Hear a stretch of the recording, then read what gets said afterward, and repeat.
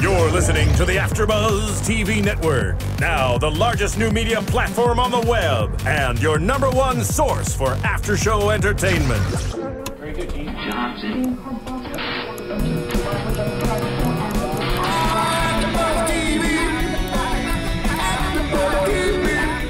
From the AFTERBUZZ Studios in Los Angeles, California, presented by Maria Menounos and streaming live thanks to Akamai Technologies, this is AFTERBUZZ TV's Hannibal After Show.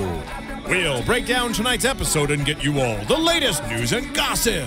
And now, another post-game wrap-up show for your favorite TV show. It's AFTERBUZZ TV's Hannibal After Show. Oh yeah, that's the wonderful, super scary Hannibal music. Ominous. We're back. We're back a little early. This is kind of a Hannibal AFTERBUZZ pre-show, sort of announcement episode that we're coming in. Big news. Hannibal season 2 is premiering on February 28th, which is in a couple of weeks. But we're here, actually, just before we get started, we're here. Our normal team is here. It's me, Joe Braswell. I'm joined by Julia Cearley. Hey. Hi, everybody. Missed ya. I'm also joined by Joe Sanfellipo. What's up, everybody? And I'm not joined by Nando Velasquez, but he is here in spirit. But I am on the phone, joined by super producer extraordinaire, our friend Martha De Laurentiis. Hey guys, good to be back. Hey, Martha. Thank you so much for joining us for this very special announcement we're going to be doing here. We just wanted to have you on because we want to get just a little tiny quick preview into maybe what to expect from season 2. But more importantly, we all thought it'd be a good idea if we got all of our current listeners and all of our potential new listeners and all of the people who aren't familiar with the Hannibal show and who want to and have heard about it and are freaking out about it to all watch it together at once. So one of the things that we've all decided is to do a big sort of binge watch event, and we're going to be doing that. We're all going to be doing that this Sunday, the 23rd, from 9 a.m. All day, all 13 episodes in a row. 13 hours of creepiness. 13 hours of Hannibal, and Can't wait. we're calling it. They're calling it the 13-hour Devour. And I'll let Martha talk about it from her end too. But this is something that that NBC is involved in, and Amazon's involved in, and Sony and Gaumont and the whole gang is involved in sort of making this thing happen. And the intent is to get people caught up with this wonderful show. And I mean, Martha, is that correct? Exactly. We wanted to have a time where we could all kind of do it. It's all about familiarizing yourself with what happened last season, and as you said, newcomers to jump in and familiarize yourself so that you don't feel intimidated by kind of joining in a season where the tables have turned. You want to understand how the tables were set to begin with. Exactly. And so we have, we have the motif of last season being a sort of a 13-course meal, if you will. So we are going to devour all 13 courses. From aperitif to Savaro. Is that how you right. say it? Is that right? Savaro. That's right. We butchered every last I've been working pronunciation. on my French since it's been on Exactly, because last season we butchered every last pronunciation. I think we had sorbet right. I think that was it. I might have said sorbet. It might have happened. It might have happened. So no, you didn't. No, I didn't. So Martha, we'll talk about this, and what we're going to be doing here is we at the Hannibal AFTERBUZZ After Show will all hold up in some secret location, and we personally will be live tweeting. We'll start this thing at 9 o'clock, as will everyone, 12 p.m. Eastern, 9 o'clock Pacific, and we'll start live watching and live tweeting, and hopefully we'll be joined by by Brian Fuller and some of the cast members and yourself and whoever else may be watching along the way, as well as all the Fannibals from around the world who will hopefully be doing the same thing. And we're going to get this thing trending on Twitter and get everyone excited about it if we're lucky. That's the goal. Sounds like a lot of fun. I kind of pledged that I would do it all 13 hours. But life is kind of creeping in its way. The Italian Film Festival is coming into town, and I'm kind of on the board of that. So I'm going to see how much I can can kind of do both, if that's possible. Well, I mean, you're also familiar with the episode, so if you have to step away and you'll know we're on episode 5 or whatever it is, you can still. And we'll tweet at you the whole time so you can know where we're at. Exactly. That's great. Well, we do have. there's about a 15-minute interval at each hour. Good. Because the sessions were 43 minutes. And so, we decided to start every one on the hour. So that gives, people time to do what they need to do, go to the bathroom, fix some food, right. Take the dog out, whatever it is. Sure. Entertain my Italians.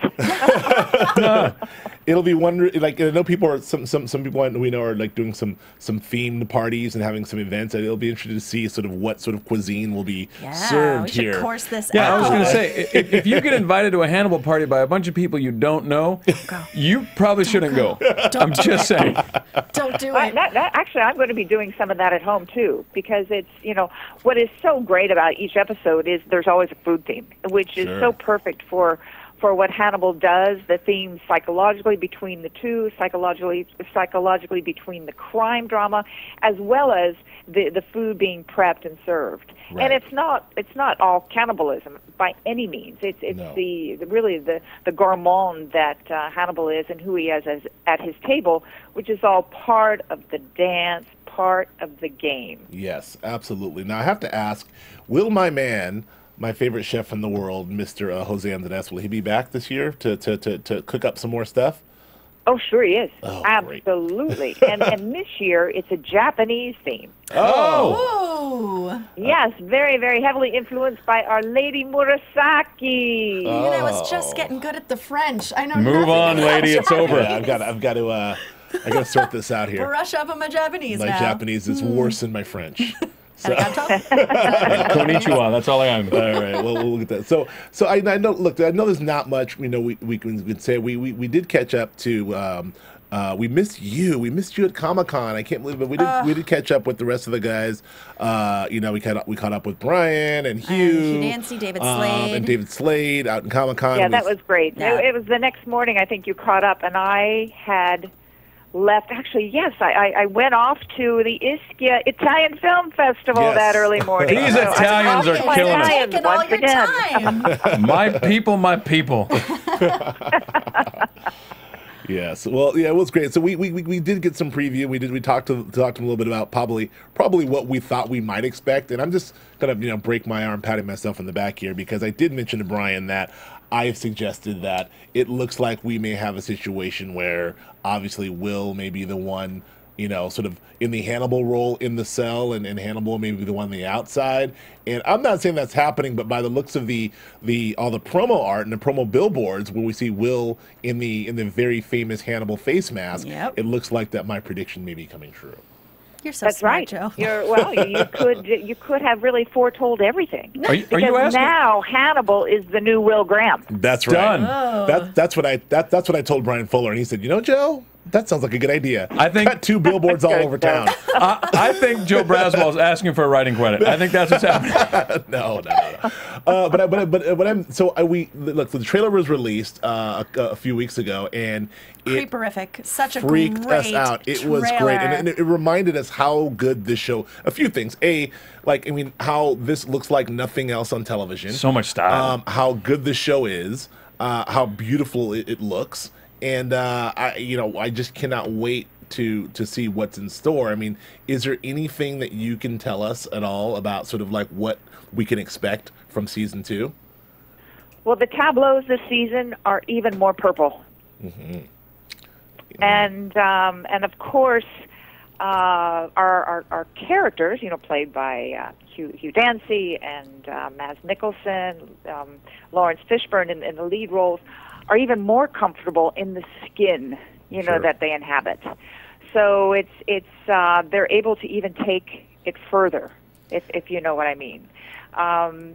With Hannibal still the master card player, puppeteer, dance leader. It's even more psychological because obviously Will is behind the bars, and how is he ever going to get out, or how would anybody ever believe him? Hashtag so the poor character Will. of Will Graham really has to go to great depths and really terrific depths to either convince Hannibal that he is one of him, or that he is truly the good guy. Wow. So this is really exciting this season. And I have heard mutterings that one of my absolute favorite actors will be joining the cast this season, Michael Pitt. He's terrific. Oh, I love this dude. I can't we have wait. Verger from episode 10. Oh wow. Okay. Yeah. And the pigs, of course. Pigs, you know, of course. so it's that wonderful story of that character, the backstory. Sure. Which is so twisted, and so Brian's even taking it more than obviously what Thomas Harris wrote was a kernel Right. of such an indecent guy. But so Brian's having a lot of fun with his team. Oh, I fantastic. love what Brian's doing here with sort of taking these Thomas Harris characters, and then because we're into pre-prequel land here, so taking these Thomas Harris characters and sort of getting everything like these origin stories that predate Red Dragon, that some of these characters we know and love, and get to see sort of them in the early stages. It's so exciting to be able to see that for fans of the novels and the movies, for that matter. And that's what Brian always wanted to do, was to take the characters that Thomas created and make them his own. And by doing this, it's a unique take on things. It's a bit twisted, and changing up perhaps the sexes, or a tribute to something that perhaps isn't in a likely sequence but appears. So it's as I said, it just makes it richer and more true to the source of Thomas's writing. Right. So we can also expect the visual stylings of David Slade, who's also back, and we can expect some of the same sort of very eerie, wonderfully almost surreal visuals that we saw in season 1, and I can only imagine we'll see more of those. David's footprints actually have been all over season 2 as well, even though he won't direct but 2 of them, episodes 11 and 13. But he's involved in the mix, and he's very, very close with Brian Reitzel, our composer, our music composer. Oh, wow. So nice. in spending a lot of time and that, there still is the that touch of the Slade that we fortunately have all throughout the season. Sure. Now, like last year, we saw some of probably the most inventive and gruesome and disturbing serial killers / murderers that we've ever seen. The mushroom totem guy. Oh, the cello on the cello neck. neck guy. Mushroom guy. The totem pole. The of totem pole humans. guy. Oh, So yeah. I mean, all that stuff was it was delightful and horrifying and visually stunning all at the same time. I mean, is the goal here to sort of continue that, top that? I mean, what can we possibly expect? Again, as I mentioned at the top, was those were tableaus. Yes. Those were the killing tableaus or the crime tableaus. Sure. And this season, Brian pushed his writers to give him even more purple cases. Right. And I love that word that he calls them purple. Purple cases. So we can definitely expect some more swings. Oh, yes. and- I don't and want to t- give too much away. You've seen Okay. some visuals in the trailer, but we Yes. have fun with Honey, with Yes. Oh dear, taking it to new levels, aren't you? Sweet. So bad. So wonderful. So we're very, very, very excited. So we have now we have the show premieres on the 28th. Is that correct? That's right. All right. That's right. So So it's we do the binge this Sunday, and then it's 5 days later. Right. We open up on the Friday night at 10 now is that the move? Pacific time. So that's a move to Fridays for you guys, right? I love it. Okay. We've got a lead-in with Grimm, so now we have a lead-in. We're Great. off of comedy night, which is so much better. Yes. And I really think Friday night to watch something like this, it's date night. Yes. How much better than to have a meal and to savor Hannibal together and talk about it. And it's then you've got Saturday morning to sleep in, because the night could get long. It very, very well could. I like the way Martha thinks. I mean, not for anything. Well, we go ahead. Season 1, I just want to say, is out on DVD now, right? DVD and Blu-ray?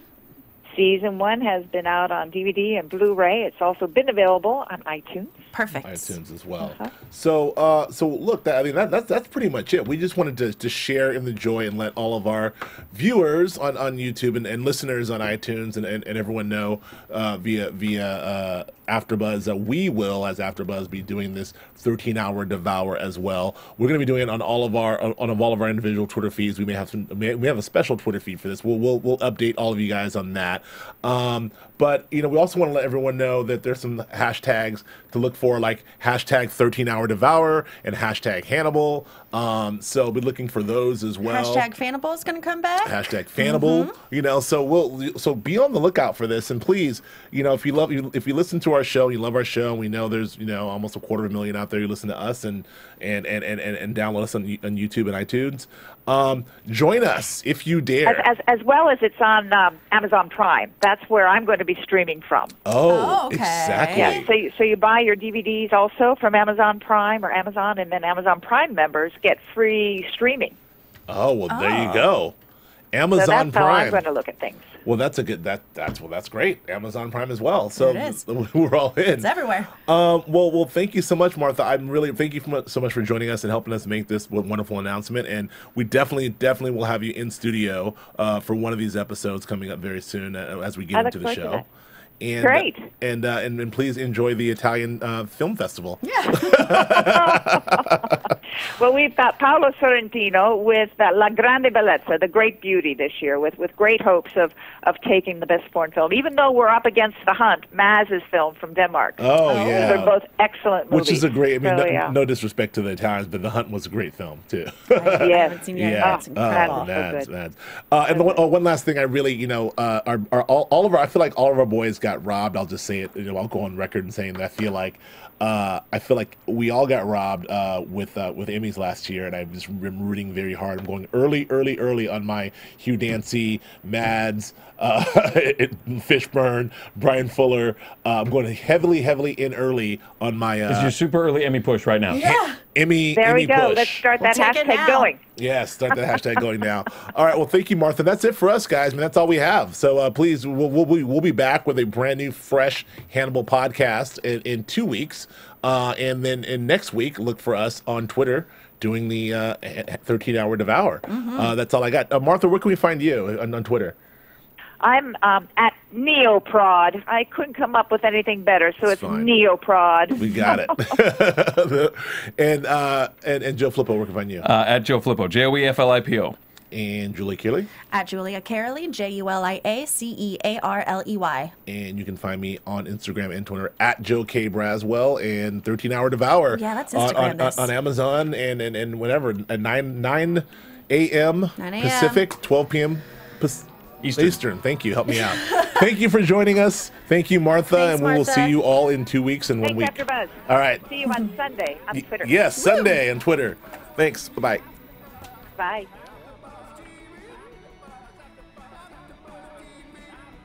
From executive producers Maria Menounos, Kevin Undergaro, Phil Svitek, and the entire AfterBuzz TV staff, we would like to thank you for listening to the AfterBuzz TV network.